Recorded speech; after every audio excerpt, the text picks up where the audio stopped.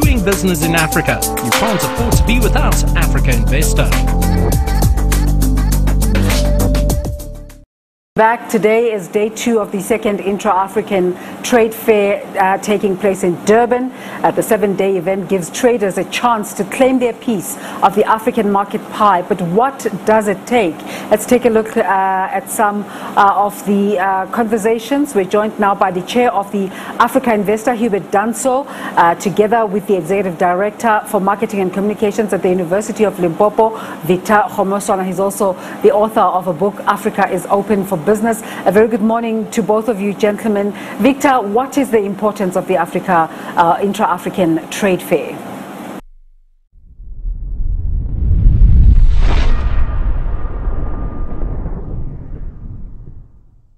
Good morning to you, Desiree, and to Hubert.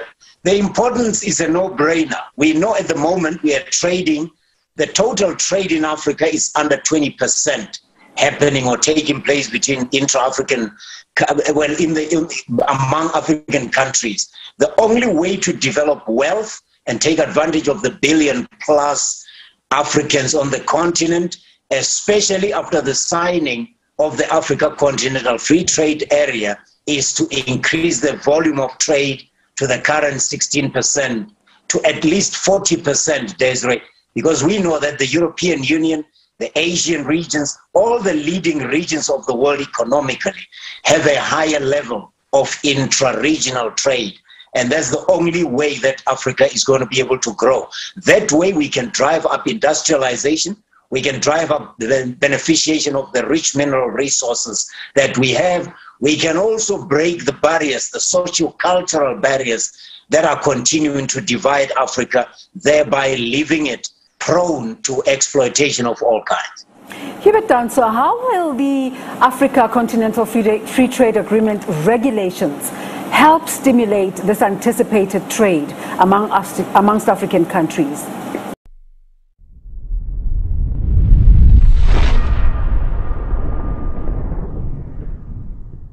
Thank you very much, Desiree and viewers. And I think, as Victor sort of alluded to, there's a very powerful platform that we have as the continent called the African Continental Free Trade Area, which is designed to boost intra-African trade by about 52.3% once import duties and non-tariff barriers are eliminated.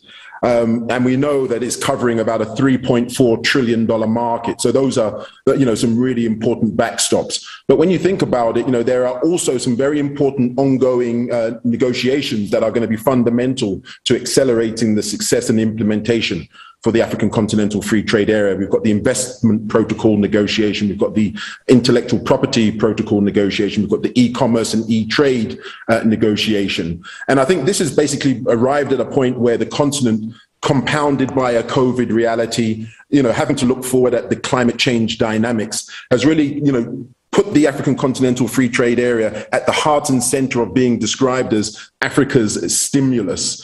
And that's one of the reasons that we feel that private sector partnerships and the investment community coming together with governments is absolutely critical to actually realize that particular goal. We are not a part of the world that can throw $5–10 trillion at our economic recovery for our small and medium-sized enterprises. So we effectively established a program called Regulations as a Stimulus, which completely leverages and is a partnership with the African Continental Free Trade Area, which basically goes to show that, with this particular approach, with this type of partnership, efficiencies created at the border can enhance businesses' revenue by about, on the continent, just businesses' revenue alone, by about $500 billion a year, which is 25% more than the World Bank estimates. And if you look at the optimistic estimates that consider intra-African trade will grow by, say, 5.7 to 8.7 billion in the long run, and as a consequence of the African Continental Free Trade Area,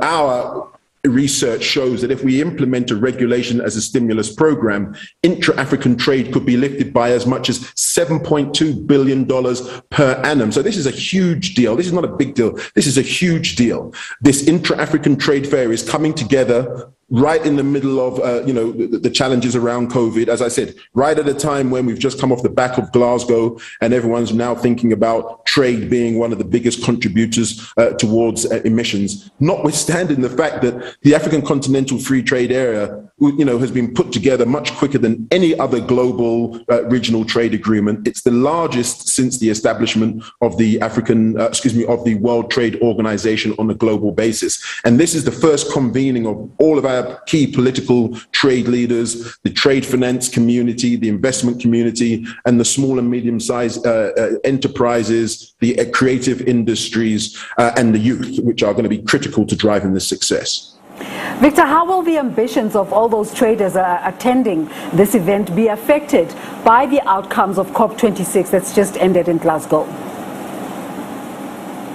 I would not worry too much, because if you think about COP26, that's okay. Let's focus on coal, for example. If coal is a factor of discussion, if you remember, I mean, African countries are not ready to go where COP26 wants them to go with regard to removing coal. And that's why you've heard about playing down or reducing the amount of coal emissions. But I would not be too concerned about COP26. I would be concerned about whether the people attending this, the trade fair this year, are setting tangible goals for themselves. Remember, nobody's going to ring the bell and say, now you may start trading with one another, African countries. It is about them setting targets that as countries, as member countries, we are going to set targets for ourselves that when we come again next year to meet, we would have increased our own individual contribution as a member state by this percentage points. Otherwise, we are going to be in trouble. But of course, the global situation, Africa is not the largest contributor to carbon emissions anyway, Desiree. But we just have to make sure that whatever we do, we prioritize our own industrialization. We can hold our responsibility for environmental impact on the planet afterwards, I'm sorry to say. But we have to prioritize the industrialization of Africa. Luckily, Desiree, the drivers of economic growth in Africa also include sectors that are not particularly having a high carbon footprint. We talk about fintech, we talk about retail consumer products, but we also talk about mobile telecommunications driven kind of growth. So it's not as if we're going to be particularly worried about that. Tourism is another major mega industry on the African continent. Yeah, I'd just like to come in there, just to support what Victor was saying. I was in Glasgow for these negotiations, and when you really look at the challenge, from climate change, as Victor mentioned, only 3 to 4% of the cumulative emissions globally come from Africa. And if you look at our proven fossil fuel reserves, we're talking about 15.2 trillion. That's what we have as value that we were going to be using for our economic growth. So really focusing on a just transition is a very critical thing. But here's an interesting point that came out of it. And we had a very big meeting with the heads of the African Continental Free Trade Area, major global investors.